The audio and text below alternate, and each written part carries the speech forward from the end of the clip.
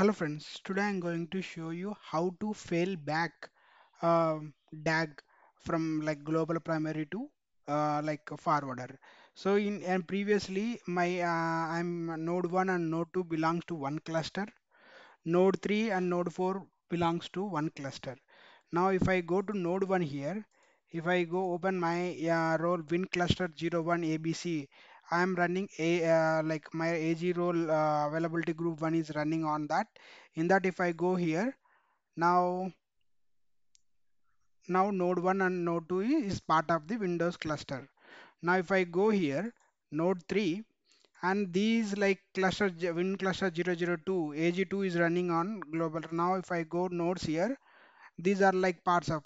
Now before making this video I fail back from node 1 which is like global primary to forwarder which is node 3. Now I want to fail back the scenario. Now it is same kind of like failure only, but I'm failing back. That's the reason I'm calling it as a fail back. Okay. Now now let's see what is primary, what is global primary now using SSMS. Now see I have connected all are in same subnet first of all. Now if I expand here, now yep. So now if I am expand node 2, node 1 is the primary for availability group of AG1. Now if I distribute AG like here, now AG1 is acting as a secondary. It means it is a global forwarder. Why? Because here primary is running on. This is the reason I am calling it as a forwarder. Okay. Now AG2. AG2 is hosting on a node 3 and node 4. Right. Now if I go AG2 is primary. Now node 2. Now node 3 is acting as a primary. Now this is acting as a primary global primary. Node 4 is acting as a global uh, secondary for the primary replica. Now in the main sub in the one Windows cluster. Now what I want to do here is I am having Windows 2019 database and here I am having two databases. Right now I want to fail back. If you want to fail back, before what you need to do here is you want to make them into like synchronization. First you have to run this command. Go to this global primary which is node 3. Right click on that new query and execute so that both databases are in synchronous commit. Done. And now you have to go to the forwarder. In my case it is node 1. Now new query, execute.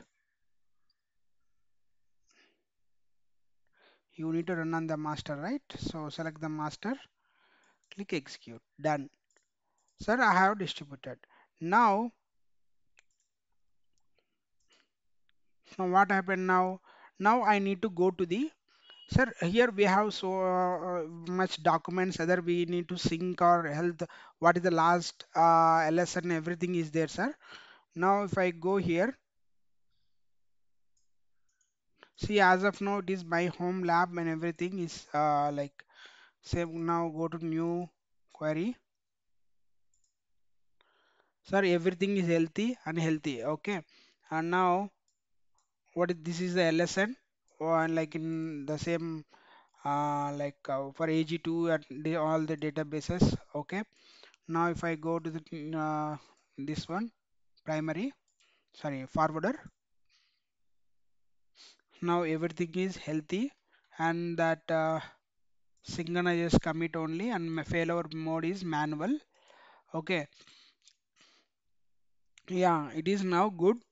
You can verify that LSN as well. Okay, otherwise you can see that healthy status. Now this one is good. Now you can check the both LSN here as well. So now I am trying to this open this new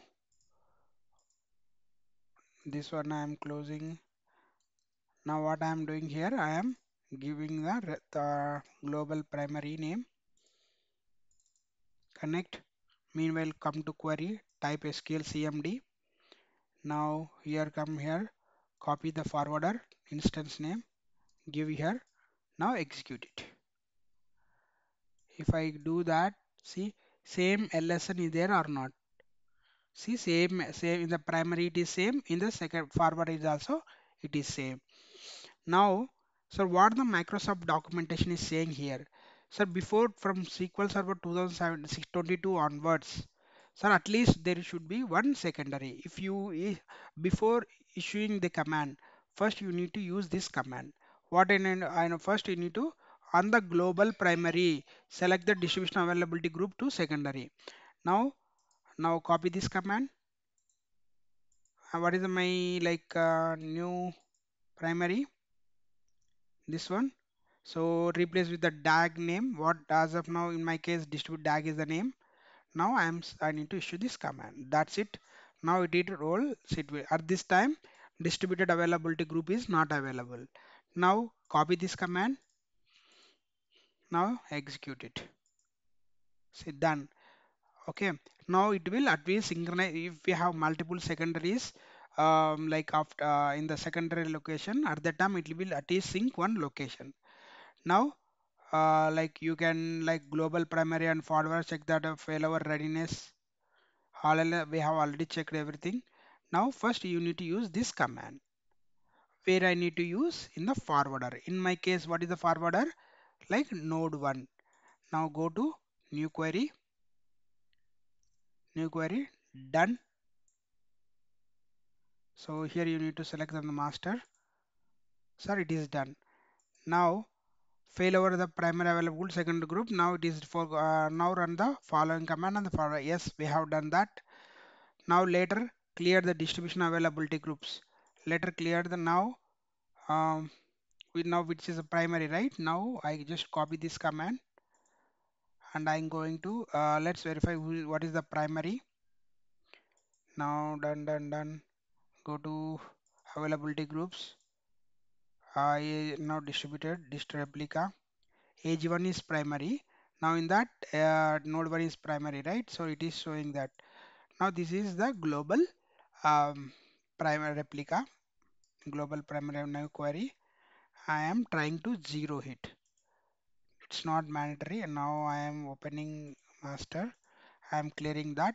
After that, what I need to do here is I need to make the database into asynchronous. Why? Because the databases are in different node, right?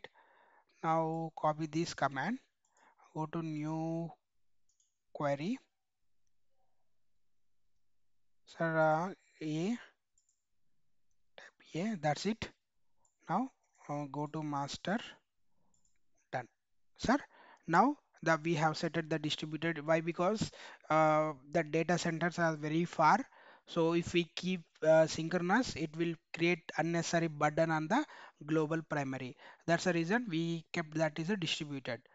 So yep, this is done. Now I am closing all the windows.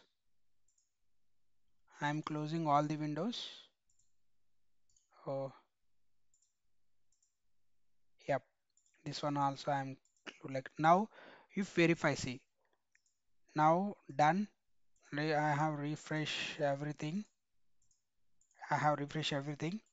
Now, if I what I want to do, like now expand, sir, distributed go to expand that replicas, sir, AG1 is primary, means this one is primary and AG2 is a secondary, means we have failback operation when successful. First of all, that is the one thing. Okay, this is the now node 1 is acting as a global primary. Now go back to the this thing like always unavailability. This one is normal secondary obviously. In the secondary replica you don't see that distributed DAG. Okay, it will only you are going to see in the primaries. Now go to node 3, go to expand that. Sir, AG2 currently availability group 2 is acting as a primary for node 3 and for node 4.